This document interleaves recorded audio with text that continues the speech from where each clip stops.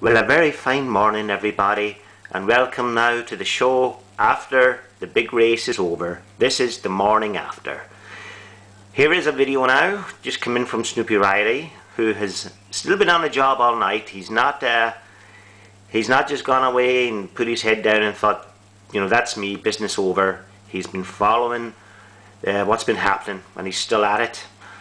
Now, what you can see here is the foamy bath, which of course you may have seen earlier, the unicorn bathing in that bath, leaping up and down, drawing on a cigarette, having champagne poured over his unicorn head, anticipating a very, very good night for him.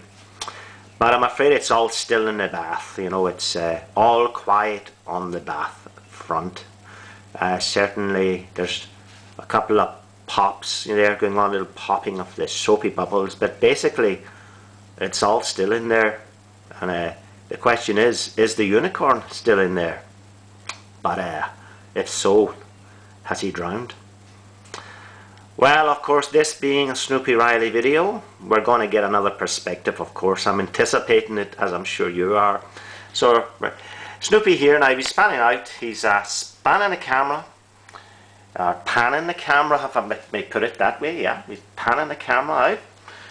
And now here, now look at that. Now that is the brown beastie.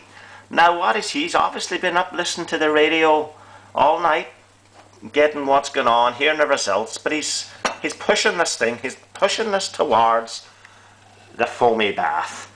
Now what the blazes is he up to? Well, let's have a look, eh? He's spinning around and he's offering sugar. That is sugar, yeah? Look at him, he's pushing sugar up to the foamy bath.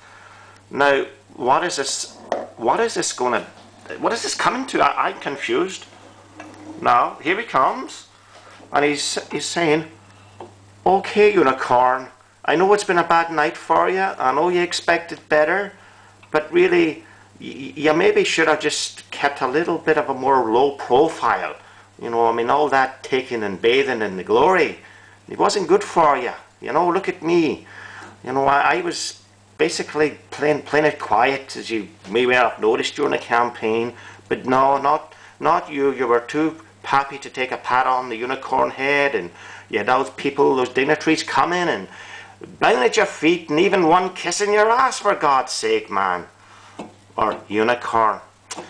But still, there's not a sound in there in that foamy bath. There's not a sound. So the old brown fella, well, you know, one thing you can say about him is he rises to a challenge, and then he goes, and there's that strong behind, and he's had a chat, he's come out. Look at that foamy mane now. He's come out. Now let's see what happens here. There's a bit of a stirring of the water, and there he is, lying at the bottom. Probably the very spirits are at the bottom as well, but he's given himself a shake, and he's come out, and he's thought, right, what is it, what you got to say to me? And then the brown fella's saying, well, listen, see here now, fella, listen, unicorn, see here, in this sugar bowl, look what I can offer you. And he's going to present this to him now. Look at that. You know what that is? That's a winner. That is a winner. And see me, unicorn, I can make you a winner. So why don't we take ourselves off and have a little chat? Eh? Maybe we'll go have a fry up. What do you say about that? Eh? A little greasy spoon, little fry up, little chat, and then maybe we could hatch, shall we say, a plan where, you know, well, I could maybe do something for you, make you like me, a winner. What do you say? Well, obviously the video's going to end there, but well, I think we'll leave it at that, and thanks, Snoopy, for the video. Again, I'm not going to influence anybody. You've got to decide what will happen, what is going to go on here when the big brown fella, big brown beastie, and the unicorn go off to that greasy spoon, have their big breakfast, and have a chat. What will the outcome be? Well, once again, people, punters, everybody out there, thanks very much for watching, and we'll speak to you later.